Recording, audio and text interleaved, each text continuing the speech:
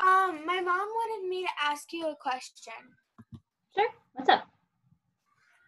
So we sent them files to Cam.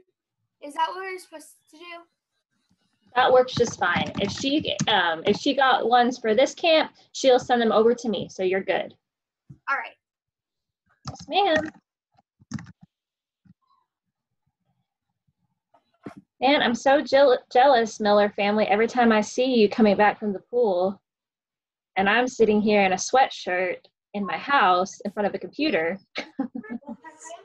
I have 7 kids during the summer, so we swim as much as we can. That's awesome. Our apartment has a pool and I've only been like twice this summer. They live in the pool.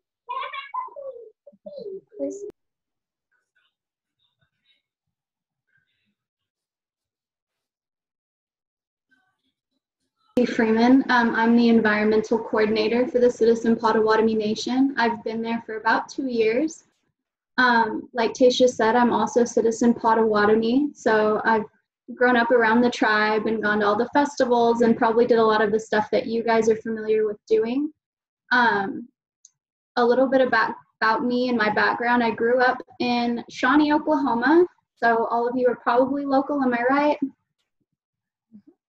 For the most part, okay. And so I graduated from Tecumseh High School, and after I graduated, I did the internship with the Potawatomi Leadership Program. Are any of you guys familiar with that? Yes, I see some head shakes. Okay, so I did that, and I did the internship for a summer, and lo and behold, I discovered the environmental department at the tribe, which I did not know existed. So it actually opened up a lot of ideas about what I wanted to do when I got done with college. So I went to OSU. I got my undergrad in zoology, which is the study of animals. And then I decided that I wanted to go to grad school because when I was in undergrad, I had a bunch of passionate professors who were talking about really important issues like water and protecting the environment. And I felt like I still had a lot to learn before I decided to start working for a place. And since I did the Potawatomi Leadership Program, I knew I wanted to come back to the tribe, or a tribe. So I wanted to gain some experience that was a little more broad and focused on more than just animals, which I think is something that's important that you learn now at this age, because I think when we talk about working with animals or the environment, a lot of us just think we're going to be veterinarians. We think that's our only option, and that's how I started when I was in undergrad. I thought, okay, I want to be a veterinarian. I didn't know there were other things that meant I could work outside or be around water or the earth or animals besides being a vet. So that was really something that I learned in college and interning, that there are more options than just that. So I went to grad school at OSU and studied environmental science, and that's where I learned about water and plants and insects and all the things that I ended up bringing back to the tribe. And I think it was really important for me to learn that there's so many options for you to find something that you're interested in, things you can do. Don't limit yourself or put yourself in a small box. Do some research, find out what you're passionate about and learn about it. And you'll never work a day in your life, hopefully. It's still work, but it's fun work and it's interesting work. So I've introduced myself. I should probably tell you what I do for the tribe. So I'm the environmental coordinator. That means that I help manage our grants.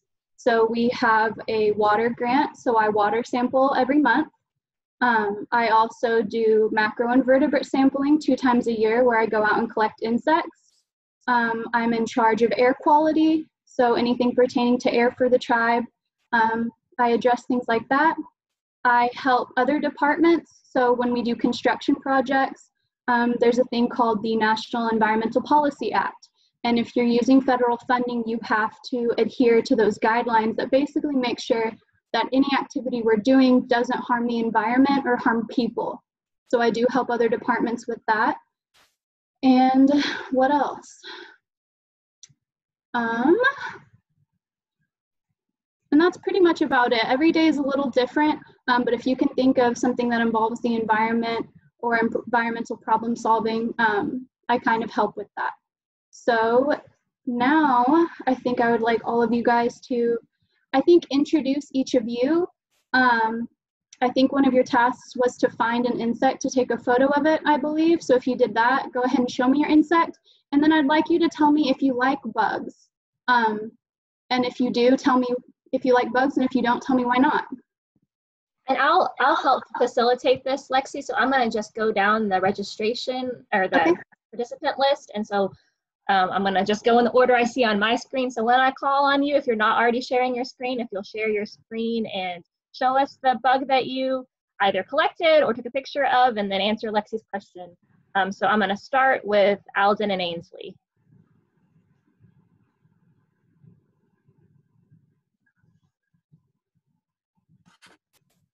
I did not collect a bug. I couldn't find any that were not ants. And so I don't not like bugs, but I don't exactly like them either. Okay. Also, his name is Aiden. Gotcha. Nice to meet you. Thank you. It's I think the I is capitalized on the participant list here. That's why I thought it was Alden. Thank you. All right, Ainsley. Well, I think I found a dragonfly and I took a picture on it, but it's not very high resolution. It's on my DS, and I couldn't get very close because the DS doesn't allow me. It told me not to put it in direct sunlight, and since the dragonfly was in sunlight, I couldn't get very close. Still counts. I'm sorry, I don't have it. Also, I'm okay with bugs, but I hate arachnids.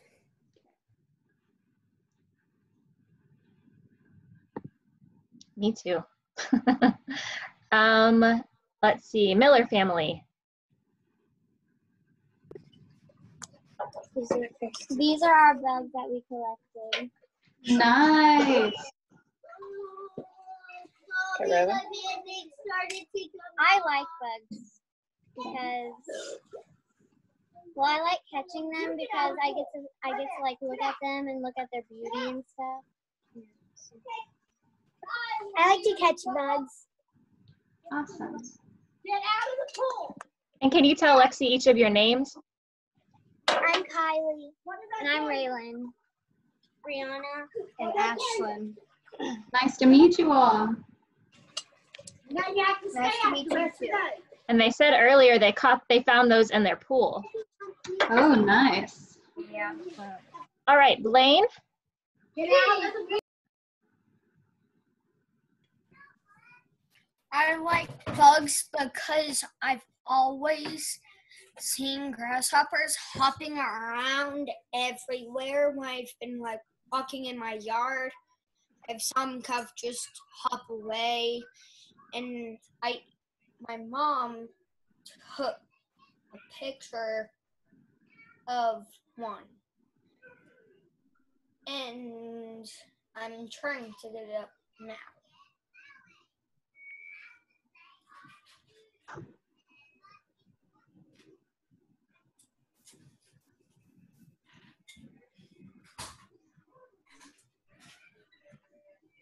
We can come back to you if you need to keep looking for it, Blaine. Mm-hmm. Okay. Just tell me whenever you found it, all right? Yeah. Okay. Let's see, Bryden.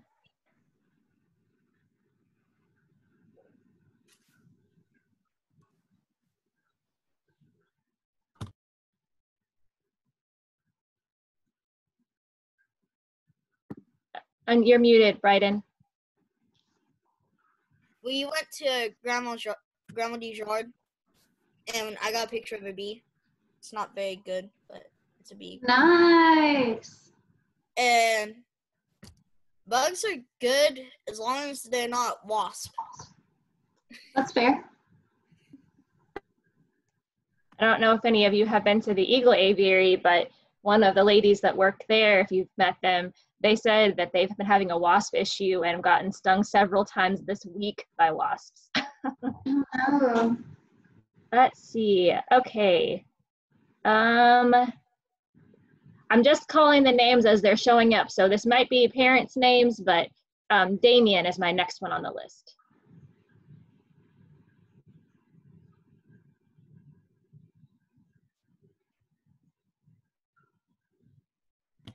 It's a dragonfly. It's blue. nice. Very good. Very cool. I Thank you, found it Blaine. around Margaret's pond. Awesome. Okay, I'm looking at the screen. Oh. I think Damien maybe stepped away for a minute, so we'll call on him in a moment. Dejania. I didn't really find any bugs, but I like bugs. Awesome, thank you. Mihaela.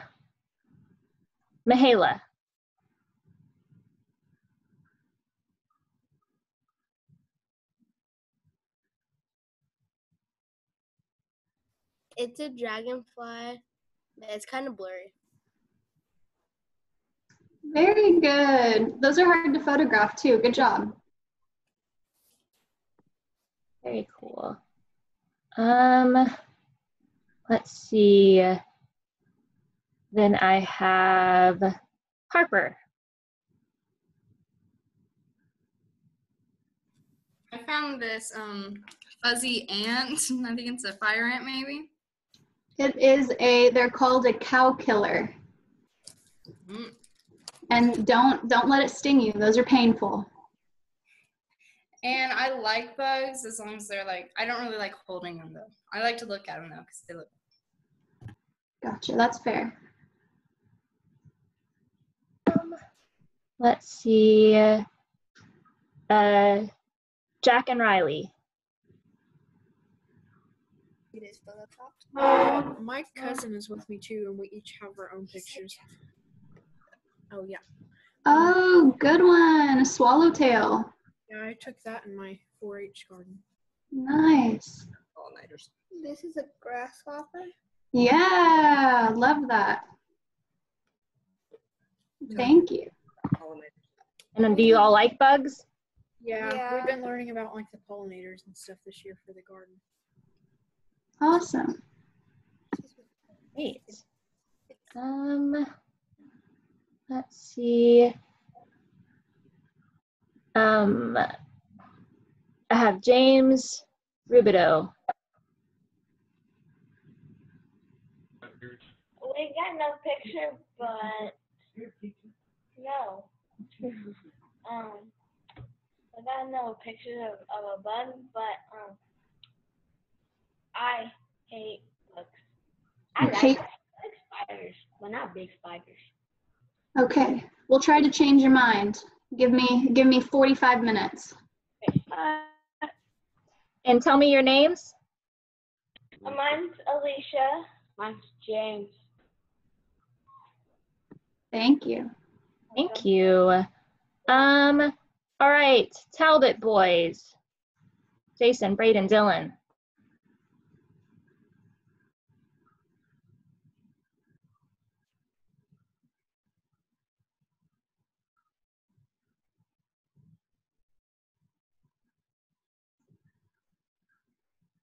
You'll have to turn on your camera and unmute yourselves. I caught something. Oh, whoa. All right. Corabella, if you want to go ahead and go, then go for it, and then we'll come back to the Talbot boys in a second. So I named him Bob. Nice. He's a fly. Okay. And You'll learn about. I want to get a Bob friend. Well, I just said you. Okay. Thank you. All right, Jason, Braden, Dylan, you're still on deck. But for the meantime, what about Micah?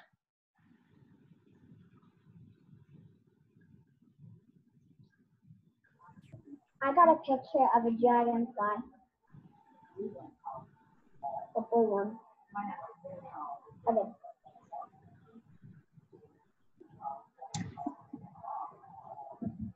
Oh, Bring it back on the very screen just a little bit.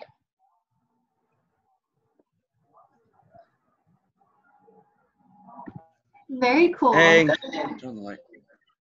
Awesome. All right, Talbot boys. Can't really see it that good, but Picture of cricket. That's a grasshopper. Grasshopper. My bad. Awesome. And what do you guys feel about bugs?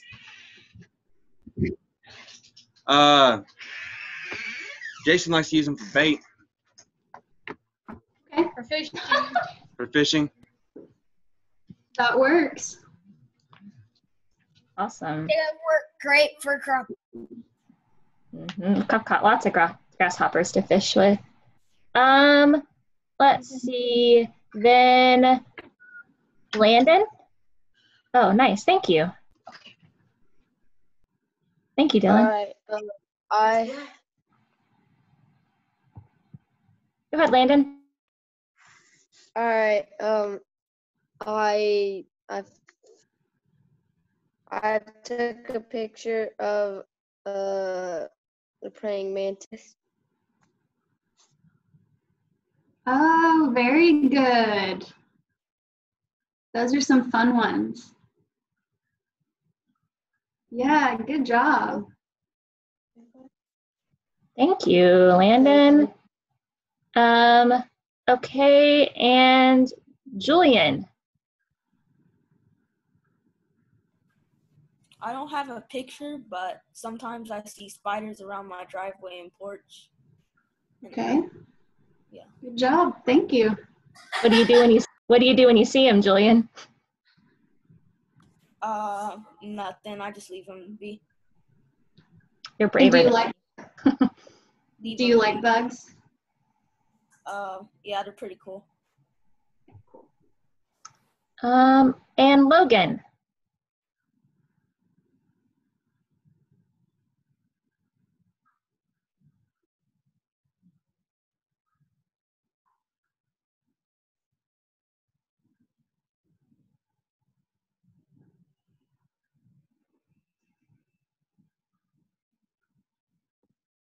Logan, your screen is black and you're muted. So if you happen to come back, let us know. And you can, oh, there you go. He messaged that his mic doesn't work, but he has an American stag beetle, and I tried to move its pinchers, but they are holding on really tight. I'm indifferent to bugs, but I really like beetles. That's a good one, though. That's a good find. I'm jealous.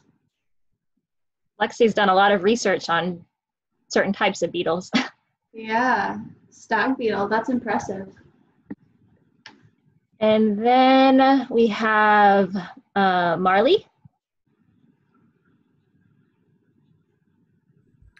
Hi, I saw a dragonfly, but it flew away before I could get a picture, so, oh well.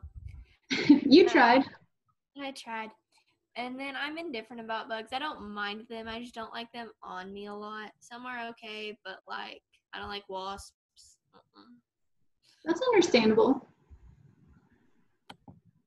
Alrighty. Nokos.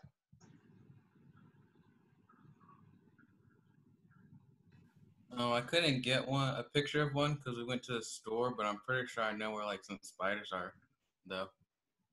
Okay. Thank you. Okay. Robbie.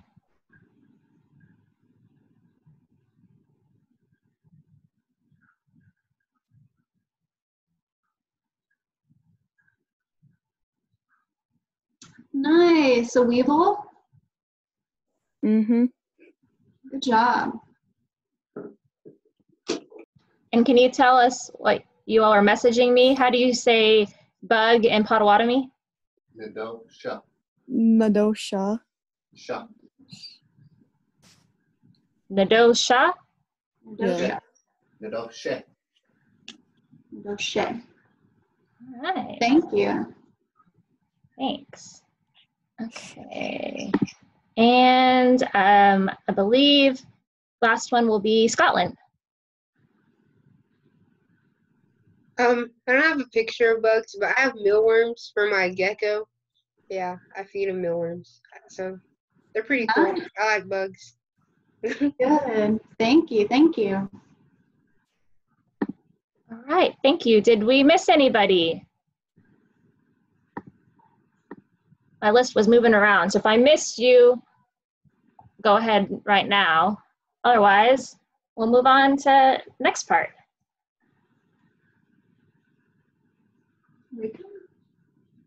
Okay, well then I'm gonna jump in. So I like bugs. My name is Lexi and I like bugs. As Tasha mentioned, when I was in grad school, I actually researched the American burying beetle. It's one of the only endangered species in Oklahoma.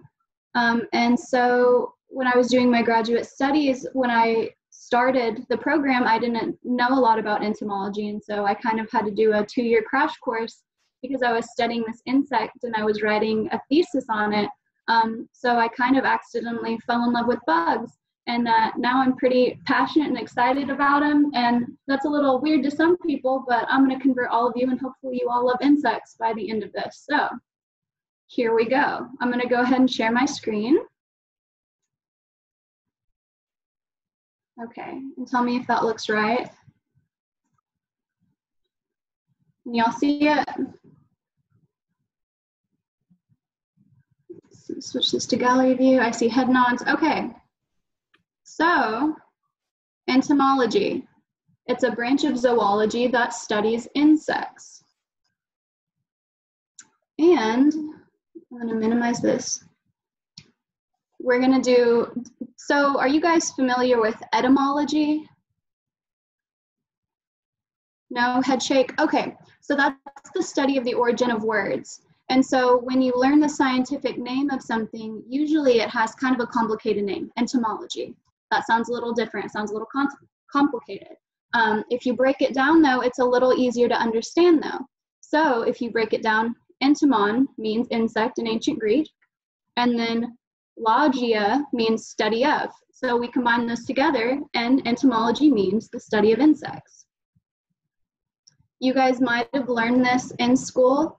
I know we have a bunch of different age ranges here, but everything is classified. Every living thing is grouped into groups of things that are similar to. So you have kingdom, then phylum, then class, then order, family, genus, and species. And if any of you guys have questions, just go ahead and interrupt me and unmic yourself because I can't really see all of you right now with my presentation up. So feel free to interrupt me, ask me questions. So we're talking about insect classification. So insects are in the kingdom Animalia, phylum Arthropoda, which make up insects, your spiders, and your crustaceans. So spiders actually aren't considered insects, they're arachnids. And then we break it farther down into class, which we're going to be talking about, class Insecta. And then there are tons of orders, there's a ton of families, and then there's a ton of different genuses and species. So right now it's estimated there's about 900,000 insects, different species. And there's probably more, that's just the ones that we know of. 900,000, that's a lot. There's actually 10 quintillion insects alive. If we estimate that, that's a lot. And then in the US, there's 91,000 different species of insects. So it's a big, entomology is a big field of study. So phylum Arthropoda. What makes an arthropod an arthropod? It has jointed legs, it has a segmented body, and an exoskeleton. And so like I said, this falls into spiders, insects, and crustaceans. All these guys have this. Lexi, what's a crustacean? A crustacean is like a crab or a lobster, or you guys talked about your archaeology yesterday, so he probably talked about some of the fossilized ocean species out there. A lot of those are crustaceans. Okay, so then we're in class Insecta. So what makes an insect an insect? Does anybody want to spit something out?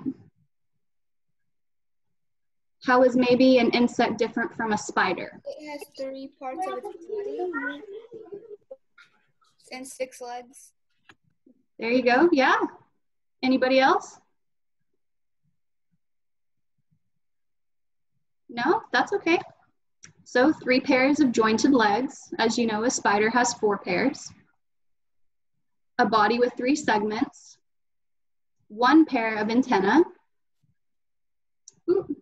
And then that's all of your insects.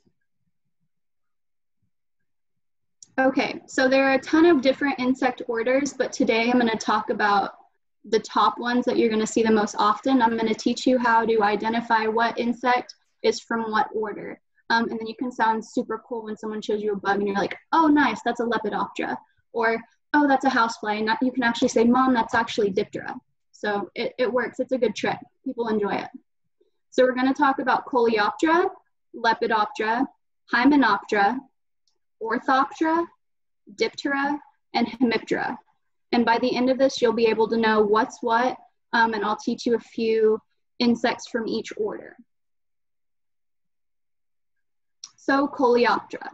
We're going to break it down using etymology, and it makes it easier to remember.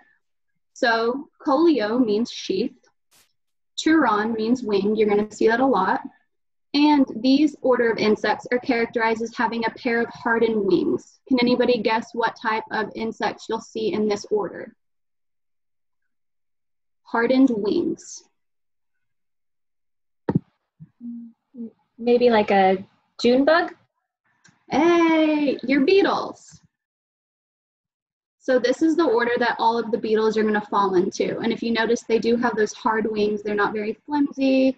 They're not super pretty. These are your beetle families. So your weevils, your June bugs, your soldier beetles, that stag beetle that someone found, those are all Coleoptera. All right, Lepidoptera. Lepid means scale. The turon again means wing. And this one is characterized as having 2 large wings covered in small scales. Can anybody guess what this one is? I have a guess. Butterfly. And what is your guess? Maybe a dragonfly. Okay, good guess. These are your butterflies and moths, and you typically call them scale wings. So these are all of these guys. Lepidoptera. Okay, then we have Hymenoptera. Hymen means membrane, turon means wing, and it's characterized as having 2 pairs of thin, clear, membranous wings. Any guesses on this one? That is a good guess. These ones, And damselflies? it's a good guess. This one gets a little more fuzzy. It's actually everything that you guys don't like, the bees, wasps, and ants. Oh. Because if you think about it, they do have a thin membranous wing. Oh yeah, they do. Mm-hmm. What would you say membranous means, Lex? When you can see the veins, that's what I think of. So if you look at a butterfly's wings, you can see the segments of it and the lines that run through it. That's how I would think about it. But some of these scientific names do kind of get a little pretty similar. So Orthoptera, ortho or straight, turon wing, 4 wings.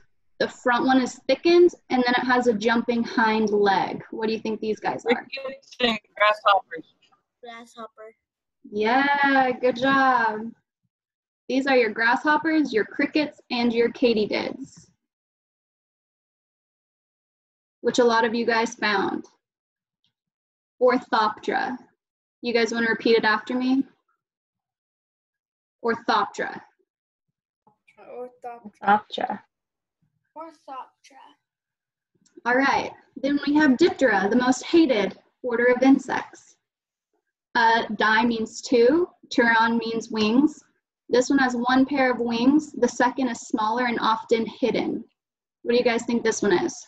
Well, maybe a fly. Dragonfly. Dragonfly. They're Flies. Mosquitoes. They're the flies, the midges, and the mosquitoes, everything that annoys you. Yay, Diptera. So Like, that, what the? Oh. Did someone have a question?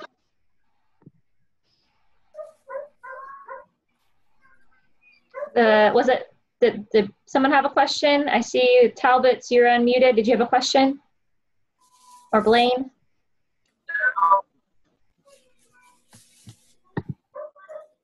All Blaine, right. All right. Then I'll keep going. All right, hemiptera. Hemi means half, pteron means wing. There's a triangle on the back behind the head, and this forms the wing. This one isn't as common. So what do you guys think?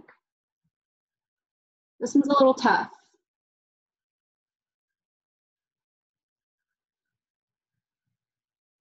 These are your true bugs, your cicadas, and your aphids.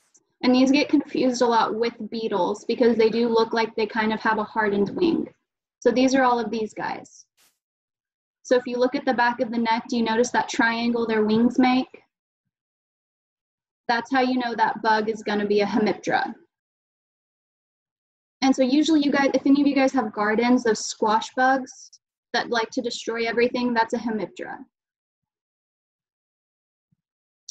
Okay, so let's see, I'm gonna go ahead and stop sharing my screen. Well, I can keep it up. What I'd like you guys to do now is I want you to pull out that butterfly that you guys were given.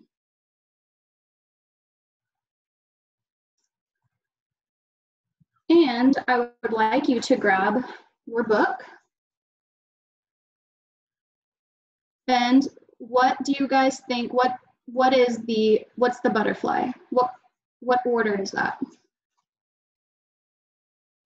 And anybody can chime in. What order is the butterfly? Can you share your screen with the options again, Lexi? Oh yeah, that's smart. Okay. We're gonna go to this guy. Lepidoptera, the second one? Yeah, it's a Lepidoptera. And you guys say it with me because these are kind of hard to say. I'm gonna run through them really quick and you can say them and repeat after me because there's something that you read and it kind of takes you saying them to learn how to properly pronounce it. So, Coleoptera. Coleoptera. Coleoptera are your beetles. Lepidoptera. Lepidoptera. Yeah, those are your butterflies and moths. Then you have Hymenoptera. Hymenoptera. Those are your bees, your wasps, your ants. Then we have Orthoptera. Orthoptera. Grasshoppers and your katydids. Then Diptera. Diptera. Those are all the annoying guys, your flies, your midges, and your mosquitoes. And then your Hemiptera. Hemiptera.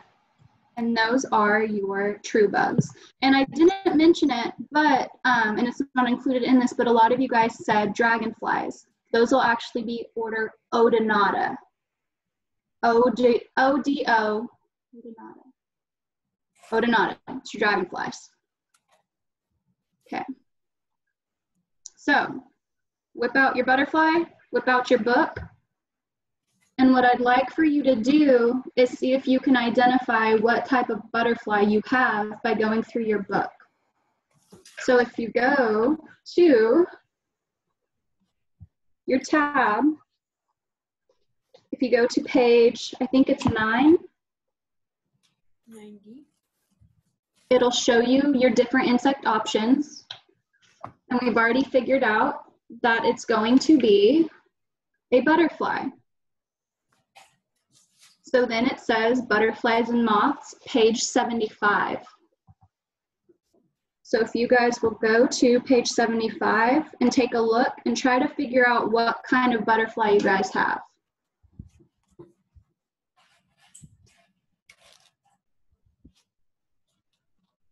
Page 75 has milkweed butterflies, gossamer winged butterflies, swallowtails, true skippers, brush-footed butterflies. Is it an orange sulfur? It's actually on page 77.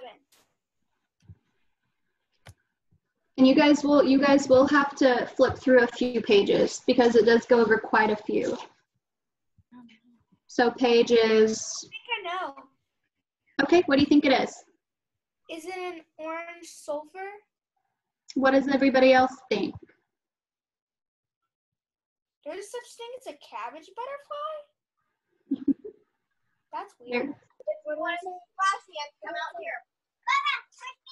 Orange sulfur. Okay, so raise your hand if you think it's an orange sulfur. Wave it. Wave it. All right, good job. Yeah, it's an orange sulfur. Yes. So what's handy about this book is it doesn't go into scientific names or it doesn't help you classify an insect, but this one is really handy if you can go on to page 8.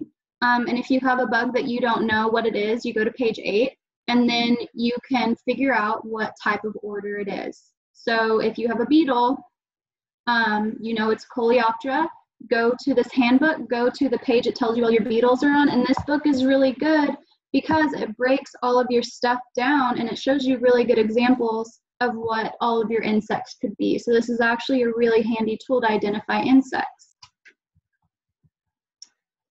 All right, so I think, what do I want to do now? Do you guys have any questions for me?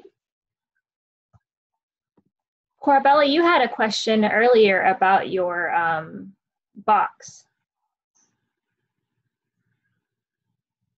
Oh, yeah, I'm just going to use a mason jar whenever I catch them. Okay. You were also asking, though, why somebody would want to kill a bug and keep it. Yeah. Okay, that is a good question. So for me, one thing that I have is an insect collection. And what it helps me do is it's basically, and I can show it to you. It's actually quite large. So. I think one of the flies I caught has mites. It could be. They're pretty dirty bugs. So I have a whole insect collection. And so what it is it kind of helps you study insects up close because, so I have some wasps in here, I have some bees in here, I have some beetles with big pinchers. And what that lets me do is get up close and study them and classify them. So that's why some people have insect collections. Other people might kill them because they're pests. You don't like mosquitoes biting you. People don't like bugs eating their vegetables from a vegetable plant. So there are a lot of reasons that some people do kill insects. Does anybody else have questions? No? Okay, so then what I'm going to do now is I'm going to pull some bugs out of my collection, and then I'm going to want you guys to help me identify them. So,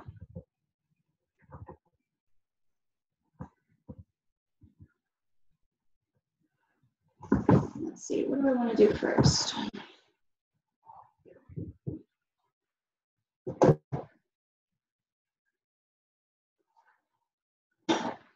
Okay. What is this?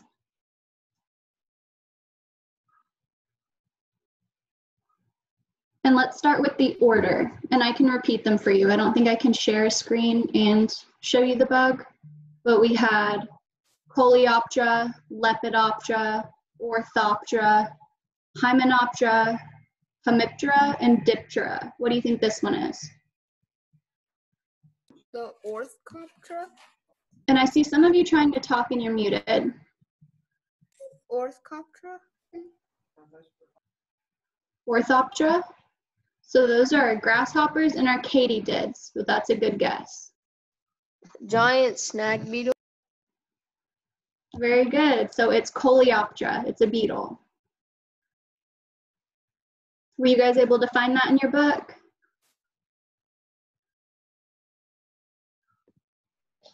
Did you find that in your book, Landon? What page was it on? Unmute yourself. 66, 67, I mean. Good job. All right, we're going to do another one. Are you ready? How did you find bugs that big? This is just a plain old cicada. So these are all over the place. They're not that big. I have a bunch. There's a fly in my microscope. Cicadas are very noisy. What was that, Blaine? Cicadas are very noisy. They are. They're very noisy. Okay, so if you guys have been able to find that one in your book, I see you have it pulled up. Good job. Okay. Okay. What page was it, in case you didn't find it? You gotta unmute yourself, Mahala.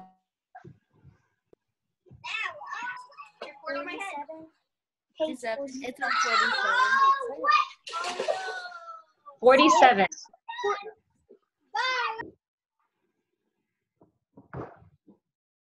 All right, let's see. What do I want to show you next? Let's do.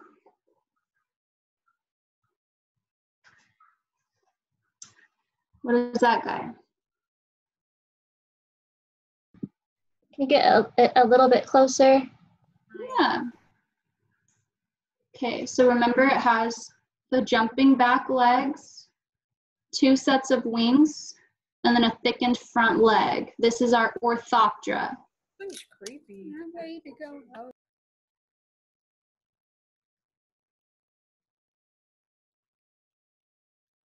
Grasshopper?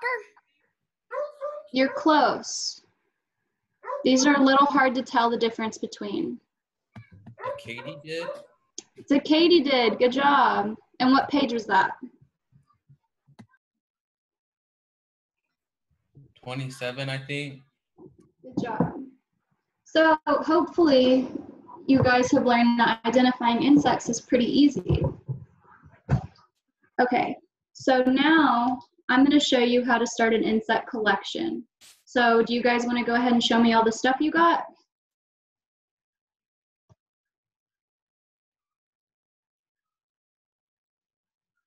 Nice. Okay, good job. Okay, and then, so you guys, correct me if I'm wrong, you got a box, you got a magnifying glass, you got a net, you got your handbook, Yeah. and your butterfly. Yes. Okay. So, what you do when you catch an insect? You see an insect, let's start. You see an insect, you want to catch it, what do you do? Net. You grab your bug net. And I'm going to tell you a secret. If you find any grass that's really high and you want to catch bugs and you're not seeing them, there are bugs everywhere. There are 10 quintillion bugs on Earth right now. So all you have to do is sweep that net through the grass. That's going to how you're going to find all of your bugs. Okay, so you have a bug. Now what do you do? Any guesses? You catch it. You catch it. Put it now, in a box. You put it in a jar with alcohol. yeah, so then what you're going to do is you're going to get a jar. I have little jars, but you can get a big mason jar. And what you're going to do is you get a little cotton ball and grab a little bit of rubbing alcohol, just a little, and put that on your cotton ball. Then you're going to put your bug and the cotton ball into a mason jar, seal it shut. And that's how you euthanize your insects. You can pin it. You can also put them in your freezer. If you have like a baggie, if you have them in a mason jar, you don't have rubbing alcohol, you can put them in your freezer and that puts them to sleep too. If you look in mine, I have a whole side of my freezer that's full of bugs. Your parents might not appreciate it or your siblings, but that works too. So, Lexi, can you explain what euthanize means? And then can you also talk about if they find a bug that they know is dangerous, how do they handle that? Yes, that's good. Okay, so euthanize just means that's how you would kill your insect humanely. So when we catch a bug, the idea is that you want it so you can pin it and look up close and study it. Well, you can't smush a bug or smash it like you normally would a fly or something that you're scared of, a spider. And so what you want to do when you kill them is you want to do it in a way that preserves them. So putting them in the freezer or using your isopropyl alcohol in a mason jar, that's how you do that. Insects that look like they're gonna sting you, so your bees, your wasps, that the velvet ant somebody found, the cow killer, the red velvety one, those I wouldn't recommend you try to catch because those are gonna sting you. I would leave that to people who are more comfortable catching insects. So I would stick to your butterflies, your dragonflies, your grasshoppers, things that aren't gonna sting you, cause an allergic reaction, or hurt you, okay? Sound good? Nod with me. Don't go try to catch the wasp in your backyard. That was a good point, Tasha. Thank you. Okay, so you have your bug. You've left it in your freezer or in your mason jar with rubbing alcohol overnight. Now you want to pin it. I'm going to show you really quick how to pin an insect. Some of them are harder than others, but we're going to pick an easy one. So I have a few examples. So we have our cicada. What we're gonna do is, and you guys, I don't know what your kit came with. Did it come with pins? Your little... Yes. Okay.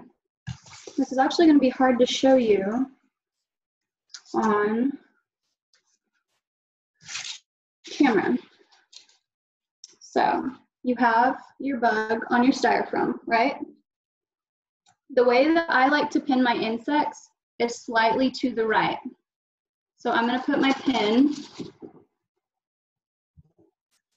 right to the right of it, the middle of its skeleton, and press down. That way your pin isn't blocking anything important. And I'll show you once I have it pinned. Okay. Logan says he got his stag beetle pinned. Very good. So this is what it's going to look like once you have it pinned. And then what this lets you do is now, if you want to take it off, you're not touching it or damaging it. It's already in place. It's perfect for you to look all around it. You got your pin. My nails are in the way. It's all pinned good for you. Any questions? Get like sad whenever you kill the bugs? So sometimes I do. And it depends also on the insect. So you don't want to catch anything that's endangered or threatened. Cicadas, there's quite a few of them. So yeah, some of them I do. And if you feel sad. If I bobbed a fly, I'd be very sad. Well, and if it does make you sad to kill a bug, don't kill it. You don't have to. Enjoy it. Let it sit on its flower and hang out and appreciate it, and then say bye and let it fly away. This is just if you want to start a collection. Or study insects or look up close on them. Okay, so we have that one pinned. What do we want to talk? Does anybody else have questions about pinning bugs? What was the first bug that you ever caught and pinned? So when I was in high school, I took a zoology class, and I had to do a collection where I had to collect, I think it was 20 bugs, and I think the first one I caught was one of those little white butterflies you see around a pond. Do you guys know what I'm talking about? Yes. I think that was the first insect I ever caught. But I remember I really liked that project in high school because I had a whole collection and I was super proud of them. I also have another question. Okay. What was the most recent bug that you caught? Oh, you guys will appreciate this one. I'm excited. Okay. I thought this was going to be boring, but it's actually really interesting. So this one, wait, we found in the back of our truck. Did it jump out? No, I still. Oh, hurry, get it! What happened? And this is the Cecropia moth. It's the largest Native American moth. It's so pretty. I said Native American, North American moth. So this is one I'm really excited about. It was the last one we found. I'm super proud of it. Okay. So cool. Lexi, also, Logan mentioned in the chat box, because his mic doesn't work, was that project from Mrs. Hayworth's class? Yes. That's his mom. Oh my gosh, I love her so much. That was so fun. You'll have to tell her I said hello.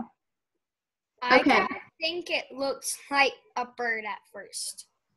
It does. It does. And its wings kind of look like a snake too. So I'm going to jump back into the screen share. I know we're running short on time. And I'm going to finish up this presentation. While you're doing that, I have another question for you. Okay. What's your favorite bug to catch? Favorite bug to catch? I think dragonflies are really satisfying because they're hard to catch. So once you actually get one, it's just like, gotcha. Those I'm proud of. Those are tough ones. He does that a lot. Yeah. The other night we just saw him like running around in the grass and going, and then he's like, wait, I didn't get it. Oh man. Yeah, those are fun. Okay, so then why should we care about insects? I don't know.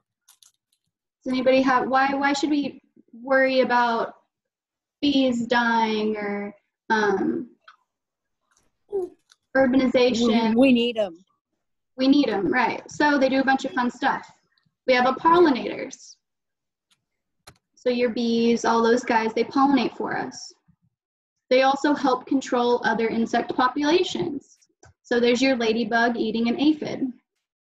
And aphids can be annoying because they like to eat plants and grains, and so those help us out. Aerate the soil. So we got those guys. Keeps our soil nice and healthy. If anybody composts, they know that if you have worms in your compost, you're doing good. They scavenge and they recycle. So this is actually the beetle I studied in grad school, the American burying beetle. And what it does is it finds dead things. So it finds the roadkill or the thing that something left behind after it started to eat it. And basically what it does is it will roll the rat or the pigeon or the rabbit into a ball and then bury it underground. And what it'll do is it lays its eggs around that carcass. And when the babies hatch, they feed on it and basically utilize that resource that would have been left in the open to decompose or to attract flies and spread disease. So some of our guys do things like that that are important that people don't think about. And then they're food for other living things. So I'm sure a lot of us wonder, well, wouldn't we be better off if ticks or mosquitoes didn't exist? Well, some things eat ticks and mosquitoes. So what happens to the bats? What happens to things like these little fish who are eating mosquito larvae? Another thing that they're important for is they tell us about our environment. They can be our indicator species that let us know if something's going wrong. And so that's actually why I utilize them in my work. So every two times a year, I do a winter sample and I do a summer sample. And I go to 2 sites that I've randomly selected, and I go and I catch macroinvertebrates. And basically what this tells me is if there's basically, let's see. So I'll go out, I'll have a net. I'll set my timer for 5 minutes and I'll sweep the bank of the stream, I'll scrub the roots, I'll scrub any trees I find, and then I'll collect those insects. Then I send those guys to OSU, and there's a professor there who helps me analyze the insects I find. And basically what it is depending on what insects I find or don't find, it can tell me how healthy my water body is. Does anybody have an idea of how they show me? So if I'm at a stream and I don't catch any bugs, I don't catch any macroinvertebrates, what does that let me know? Maybe it means that all of them died because your water isn't like healthy enough for them. Yeah. If I'm not seeing any insects in my stream or my creek, it lets me know that there's a problem, that the water isn't flowing, the water's too warm, maybe there's some toxins, it's low oxygen, and it's not supporting these guys. If I find a stream that's full of things, if I find them full of water bugs and striders, and down at the bottom we have dragonfly nymphs, we have beetles, we have mayflies, we have caddisflies. If I catch so many of these guys, I know that my stream is fairly healthy. If I catch some of them and not others, that might tell me, well, my dragonfly nymphs can handle quite a bit of pollution. So I may catch a ton of dragonfly nymphs and not find any caddisflies. So that might tell me my water is okay, but it could be better because my caddisflies can't live in this water. So that's how I use them in my job to figure out if water is good or bad or needs to be remediated or fixed. So how can we help insects? Plant native shrubs and flowers. If you guys go and you're updating your flower bed, or you go to Lowe's and you want to buy a plant, why don't you take a look and see if you can find something native that'll help your pollinator friends. Avoid pesticides, herbicides, and artificial fertilizers if you can. So maybe if your family sprays for mosquitoes every year, maybe span it out wider, take a break from it. For you guys that maybe don't have a backyard or a big space to do a flower bed, create mini habitats on your roof, your balcony, or your windowsill. You can also support insect corridors. So if you drive down the highway in Stillwater, what they've actually done is they don't mow near the highway because it actually creates a corridor for the monarch butterflies. So things like that are things people are doing that's really neat and cool. Provide water if you have a bird bath or a fountain, and plant milkweed if you guys have a large area and you can plant milkweed. That'll help your monarch butterflies. And that is all I have. I know that Tasha, you guys wanted to talk about some other stuff. Did anybody have some last minute questions for me? I did. Okay. What's the most rare color of bugs that you ever find? Most rare color of bug. Probably white. I don't think I've ever really seen a white bug besides a butterfly. That's pretty rare. So, green bugs, are they super common? I would say so. Because I imagine that if they're green, they can probably blend in better, so that Exactly. other things. Yeah.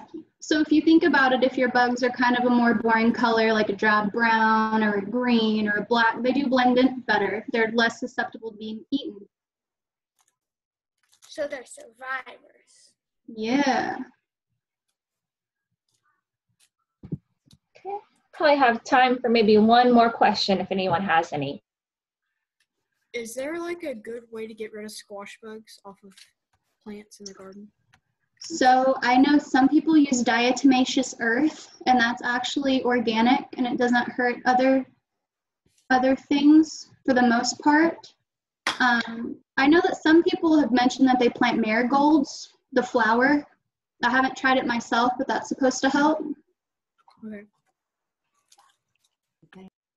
Thank you. You're I have welcome. a question. Okay. Once you get the bug inside your net, how do you keep it inside your net? So what you want to do is, I can show you that really quick. So usually what you do is you have your net, you're going to funnel it towards the bottom. And then once you have it like this, typically, I don't have a jar with me, you would hold your jar and you would invert it into the jar like that.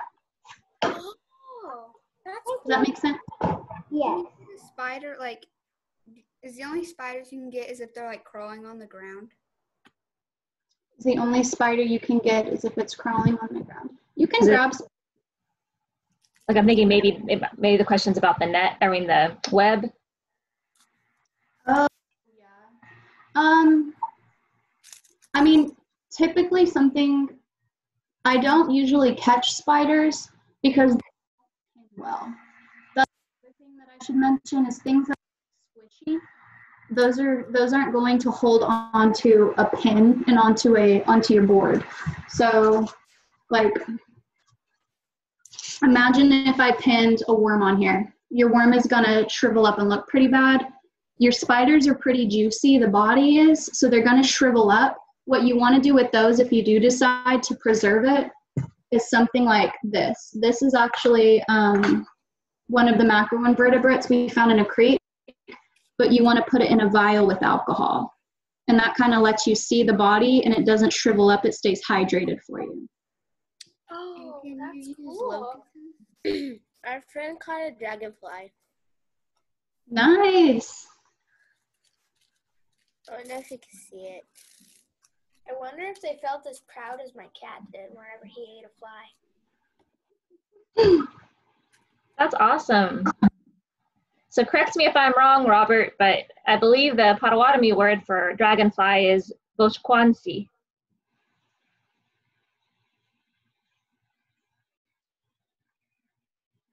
Okay. Any other last minute questions for Lexi? And Lexi, if you have time, I'd love for you to stick around in case any questions come up before we wrap up. Yeah. Okay. Well, let's tell Lexi thank you, and then we'll hand it over to Charles. Thanks, Lexi. Thank you. Thank you. Thank Wait, you. I have one more question. Thank you.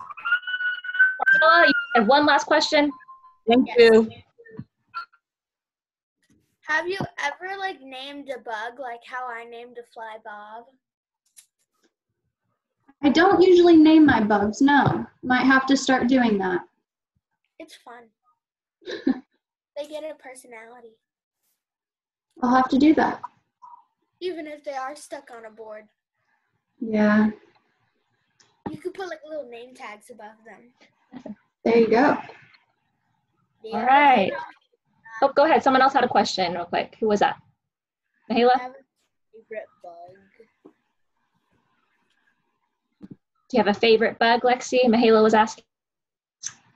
My favorite bugs would probably be, I like a bumblebee. I like my order Hymenoptera, my bumblebees.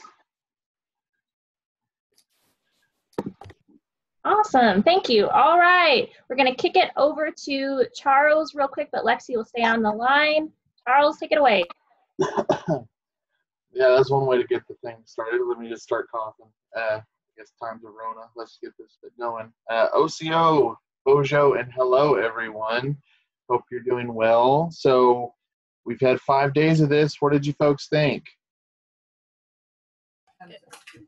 Good. Okay, yeah, some thumbs ups. All right, liked it.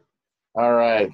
Well, I'm very glad to hear that. So I'm going to, on our last day together, you may have noticed something in common with our last few speakers, Lexi, Dr. Smith, Dr. Goldberding. They're all from OSU. So we are going to do a little bit of a virtual tour of the campus of OSU. Now, just because we're doing the OSU one, if you are Boomer Sooner, tried and true, they have a virtual tour as well. You can do that on your own time. This is just kind of a way to realize that you can take these tours online and look through these schools, but these are in no way a replacement for an actual on-campus visit. So if once, these crazy times pass, and hopefully that's sooner rather than later, you can schedule an actual campus visit and go on campus and see the dorms, see the library, have a student there who can walk you through all those facilities. And since most of those tours, 95% of them are given by a student employee, they would actually be able to answer the questions that some of the professors or grown-ups aren't going to be able to do. They'll tell you, okay, well, this is probably the best place to study. Don't go to the library because it's always crowded, or all the ins and outs that you won't see in the brochure. So be sure whenever you do go on an actual campus visit, have a list of questions ready. There are a lot of online resources that'll have checklists you can go to. I'll actually put it in the chat box. You can go to, it's kind of the sister site to OK College Start. It has a checklist of questions to ask a student representative when you're on a campus tour. So definitely take advantage of that. So we're going to do a little bit of a virtual tour. We're not going to do the whole thing. And then after that, we're going to revisit OK College Start for just a little bit of a refresher. Because as I said on Monday, it feels like that was 3 years ago on Monday. This is going to be kind of your bread and butter site whenever you're planning for financial aid, whenever you're planning on what college to go to, all of that. Even, if you're in middle school now, how to prepare for high school, because there are sometimes certain classes you need to take while you're in high school in order to really make your college application look a little better. So we're going to go over that as well. I'm going to try to get through this pretty quickly. It's Friday. We're not in school, but this may have kind of felt like school this week. So we got those, Friday afternoon blues ready to go. Let's go have some good times on the weekend. So I'm going to share my screen. If you folks have any questions along the way, please unmute yourself and ask. Now, this virtual tour does have a guide who speaks. So I'm going to share the computer audio as well. So listen to her. But yeah, just shout and I'll pause it and we can talk about some stuff. So anybody have any questions before I get this started? I have a quick question, just by show of hands. How many of you have ever been on the OSU campus? Oh, quite a few hands. All right. Like I said, you don't have to go to the school you root for. There may be a school that's actually better for you, but you won't get to see your favorite team play on Saturdays. So do keep that in mind. That is something to think about. All right. So we're going to share screen. Go here. Share computer sound.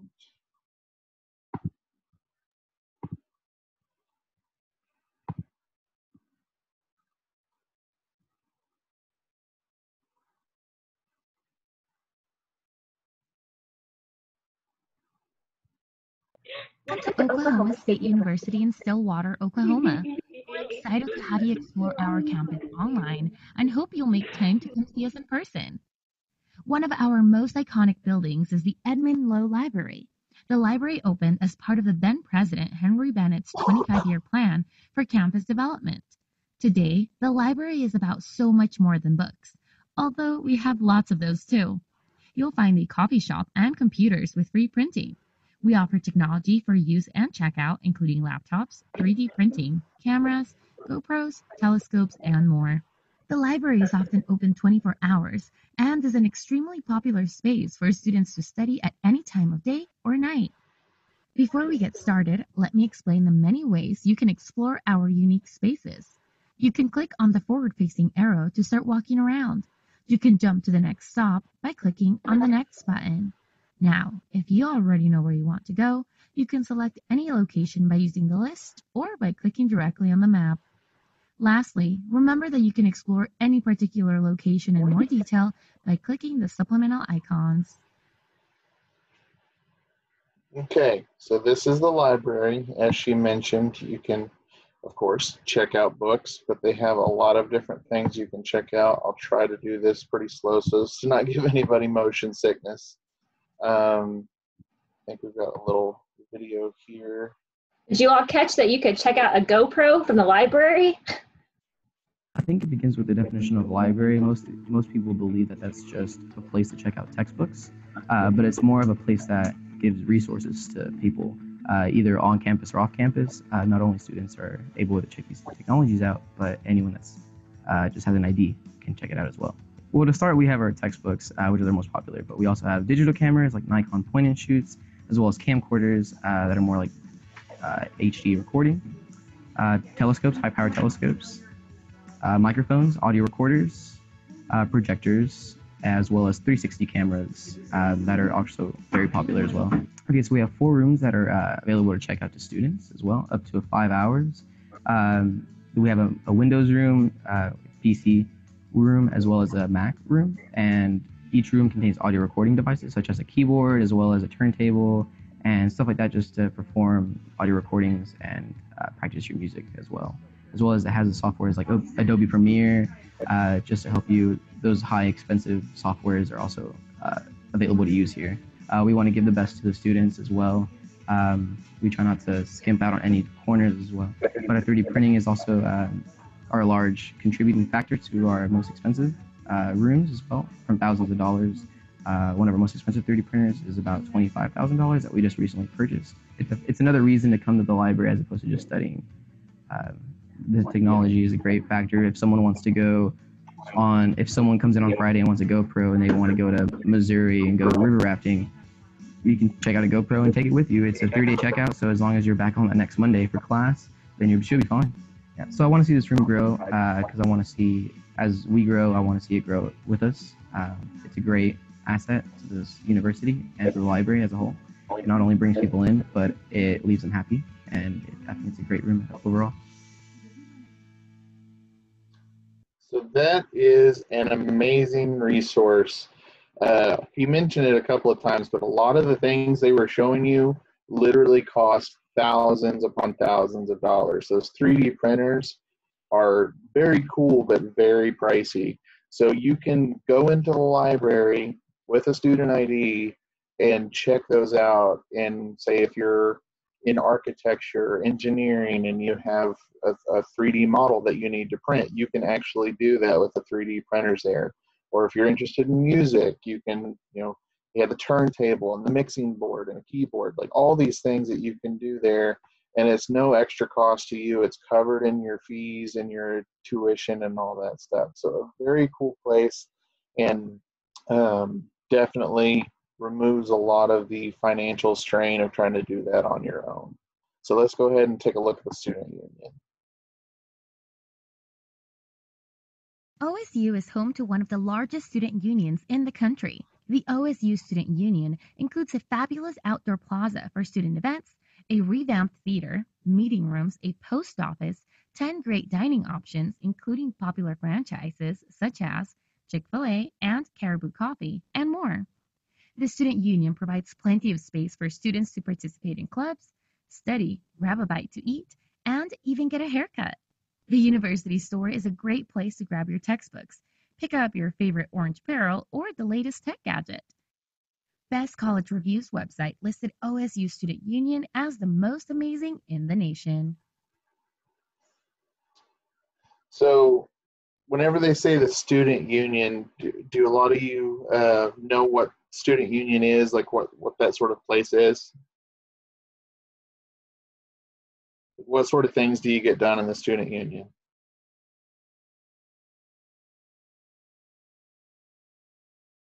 I will take your silence and that you're not entirely sure.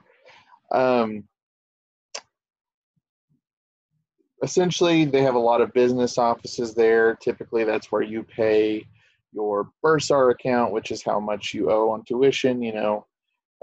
Hopefully, you folks won't have to be giving them a lot of money. Hopefully, it'll be scholarship entities and stuff giving them the money. But it's also where you get your student ID. A lot of times, they have a lot of restaurants outside of the cafeteria. Most of these schools have name brand places, Chick-fil-A, Sbarro Pizza, all sorts of different things. And it's just a place for the students to hang out. Information center is there. It's kind of like the hub of the campus. Fun fact about OSU's campus, a lifetime ago, about 9 years ago when they started that really big remodel, I was actually there and did the fire alarm system on that building. So if you're there, know you're safe because I helped put the fire alarms in. Actually, not kidding, but that is true. So we're going to do one more room, and then we're going to jump over to the OK College Start. Old Central was the first permanent building on OSU's campus. Over the years, it served many purposes, including the first library, home of the school newspaper, the O Collegian, and numerous classes.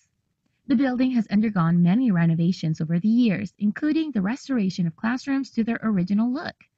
These days, the building is home to the Honors College, where students still participate in small classes, just as they did more than a century ago. The OSU Honors College is one of only 10 honors colleges in the nation with a 5-star rated curriculum, which is the highest rating possible. We offer an honors experience that is broader, deeper, and different. So this is a cool looking room for sure. You've got the piano in the back there. Very small class size at the Honors College of pianos, looks like.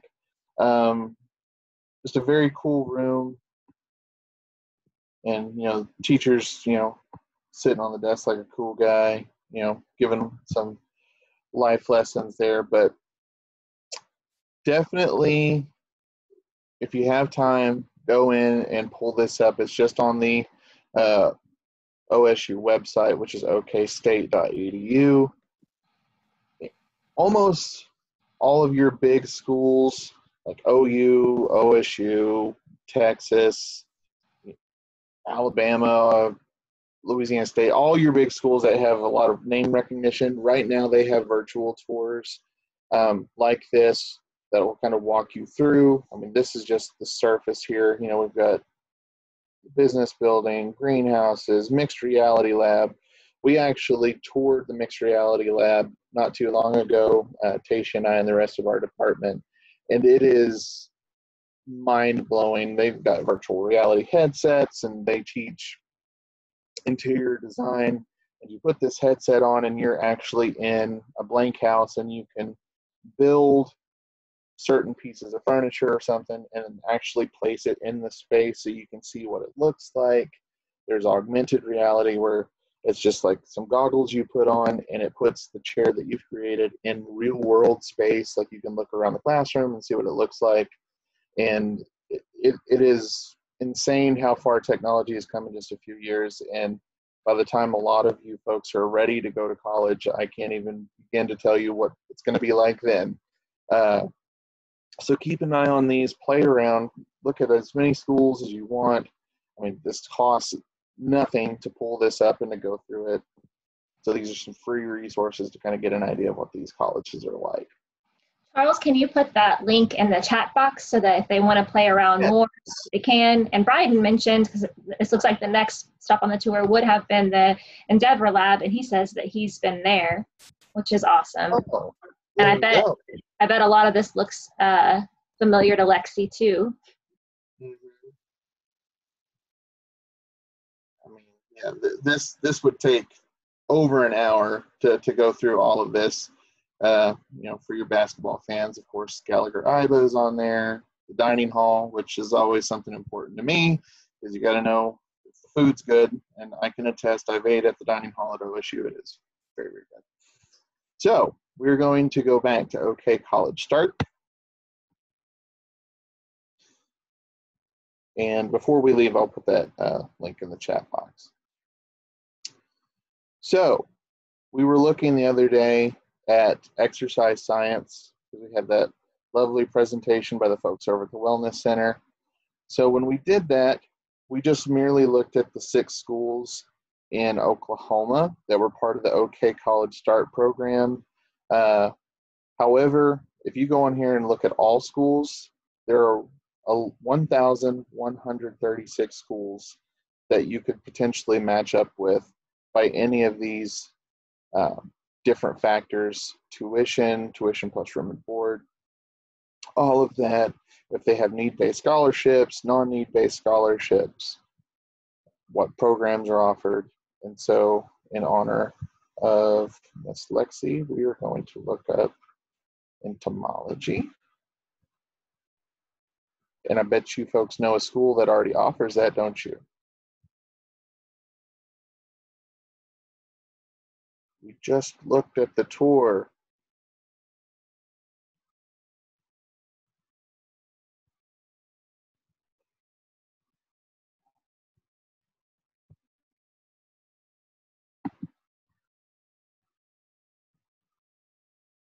Okay. So there are 30 schools that show up on here, of course, OSU and Stillwater, but also Auburn. If you want to go over towards Alabama, Iowa State, if you want to go up to Ames, Michigan State, all the way up Michigan. So all of these schools offer something in entomology. So as I said on Monday, don't let distance scare you. A lot of times schools may honor in-state tuition for a scholarship. They schools have in-state tuition and out-of-state tuition, where out-of-state tuition means you don't live in the state that the school resides, so they charge you more to come there, but sometimes they may give you a financial aid package where they offer in-state tuition, or they just may offer more scholarships in general to where it ends up being cheaper than the school that's close by. Tasha is my prime example on this. You could probably tell a little bit more about how Notre Dame ended up being cheaper than OU would have been. Yeah, when I was applying for school, I looked at OU and OSU, but I knew I wanted to go someplace out of state, but I knew it would be really expensive. Well, I applied to the University of Notre Dame, the Fighting Irish up in Indiana. And when I looked at the sticker price, it was like $40,000+ a year. And I knew there was no way we could afford that. Well, with all the scholarships I got and with the financial aid they offered me, it actually cost me less to go to Notre Dame than it would have for me to go to OU. So if you're $49,000 a year your first year, and it climbed to $59,000 before you ended. So I did not pay $59,000 a year because I had scholarships and other financial aid, but they had more money that they could give me in aid than OU or OSU could have. So my advice to a student is, you look at that sticker price and it looks like too much, it's always worth it just to apply and try it and then compare, because you don't know what they're going to give you until you get accepted and you fill out that FAFSA document we talked about the other day. And don't be scared, talking about sticker price, don't be scared of like Ivy League or top tier schools. Think, well, even if I got in, you know, they're charging $100,000 a year. There's no way my family could ever do that. We work fairly closely with one of the Native American recruiters for Dartmouth, which is in New Hampshire, which is one of the Ivy League schools.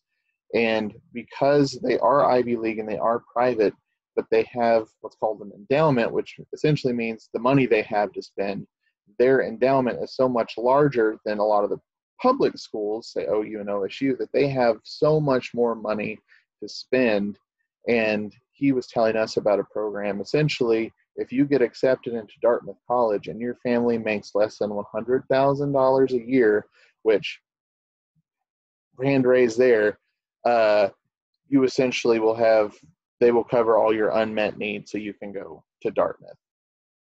So don't be afraid to look at those top tier schools just because you think you're not going to be able to afford them, because they have money to spend on you, and they want intelligent, smart, native kids to come on campus. So they will work really hard to get with you, and they'll essentially throw money at you. So don't be scared to look at those schools. I've got just a few more minutes here. So real quick, we're going to go to the financial aid planning. So I'd already logged in, so you still have your home, career planning, high school planning, college planning. So if you're in middle school, look at the high school planning. It will tell you, if you're looking at this sort of level school, this is what you need to do, how you need to prepare, what classes you need to take. And then financial aid planning, the dollar signs. This is a very, very helpful page on this site. It has financial fitness, kind of helping you learn how to manage money. How old am I? I'm 32. I'm 32 years old, and I'm not going to lie, folks, I still need help with managing money. I've got it down pretty well, but there are some times I, get a little spend happy, the plastic on the cards gets to spinning a little bit too easily, and I go to check my bank account and, have the Home Alone face. So definitely go through there and kind of look at how to manage your money. Most of you, show of hands, does anyone have a bank account, like their bank account? Not mom or dad lets me spend all their money, but you haven't actually have a bank account? Cool. So this is something, definitely some life skills there. Then you can build your financial aid plan. Tasha spoke yesterday about the ice cream cone, your gift aid, your earned money, and your saved money. Your earned money and your saved money, that's something you need to plan for now. Even if college seems like it's light years away, that may never come. I have to deal with, Algebra 1 in high school, so I'm not going to worry about it. Go ahead and get that plan started now. Start squirreling some money away, because it will come in later, and it will unfortunately get eaten up pretty quick. So don't be scared to do that. And find scholarships. So she also mentioned Oklahoma's Promise. Since this website is built by the Oklahoma Board of Regents for Higher Education, you can definitely hop on here. It has a link. Boom, go straight to the Oklahoma's Promise application and get that filled out. So jump on that, because even if you think your family makes too much money, you don't qualify, fill it out. And just in case something happens, of course we don't want that to happen, but if it does, you'll be covered and you'll be able to go to a Oklahoma public institution with free tuition. And then there's just a Find Scholarships database. And if it will load. You can build a scholarship profile, so you can put your ACT scores, SAT scores, if you want to put those in there, your GPA, your extracurriculars, all of that stuff. You'll build your profile. It takes a while, so I'm not going to bore you too much with that. And then it will find scholarships that match the information you put in your profile. So be sure to be honest on there, so you can get the best scholarships for you and the ones that you're more than likely going to win. So that is a very quick, very fast rundown. Does anyone have any questions?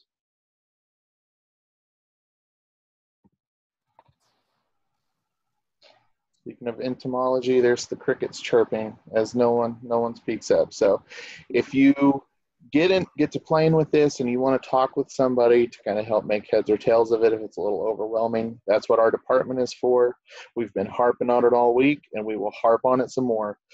Give us a call. Let's set up an advising appointment. We'll talk through all of this with you. 405-81, that's my phone number, I'm sorry, 405-695-6028, or you can email college@potawatomi.org, and we'll set that up for you.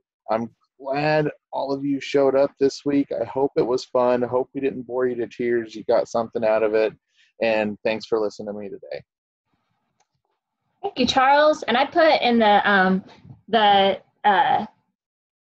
chat box there, I went ahead and linked to that OSU virtual tour if you want to look at that and see everything you can see. I also did the OU, just to be fair to the Sooner fans on here. But there's ones for a lot of other ones too, so you can kind of scroll up. And then my mom, she's on the call too. We linked to a PBS documentary that may interest you there too. And then of course we put our contact information in the chat. So just as reiterating what Charles said, I really loved having you all on and getting to see your faces and getting to know you a little bit. I hope you learned a little bit. And if you have any questions, you can reach out to us, or your parents have got our contact information too. So miigwech, we'll hang out. Thank you. We'll hang out on the line for a little bit if you have anything you want to share with us. And again, go ahead. This is your mom. This is Margaret. Just an FYI for all the parents in there, that OK Promise has a deadline. If I remember correctly, you have until their sophomore year, what is considered the academic year. So you have till June 30th of their sophomore year. You don't have to wait. As long as you signed up once and you're registered on it, you're good. You don't know what your income may or may not be until they are in graduation. It is well worth signing up for Oklahoma Promise to have that in your back pocket just in case. The other link, Tayshia, you sent it out for the Spy in the Wild. There's a couple of them. There's actually a British one, but they're on PBS right now. Spy in the Wild is pretty daggum cool. I think you will find some with different things, from animals to, there may even be some bugs. They're actually live on PBS. I just saw one the other night. I like the little monkey one, but there's some cool ones. Spy in the Wild, and you can go actually watch, and they have a creature a animated critter that actually looks just like what they're watching. They even have some in the water, some fish ones as well. So Spy in the Wild series is awesome. Awesome. Well, thank you all. Thank you, Lexi. Thank you, Charles, for presenting, and to our other presenters. And have a great rest of the summer, guys. Goodbye. Bye. Thank you. Bye. Bye. Bye. Bye. I don't want to talk to you. Bye, Tasha. Bye, Blaine. Also. Say that again. Micah says thank you also. Bye, Micah.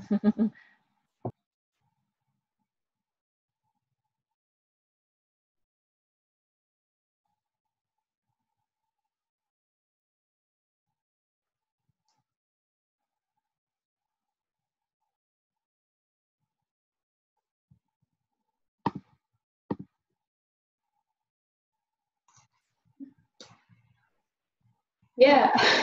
That's good, Lexi. That was really good. They were really into that session.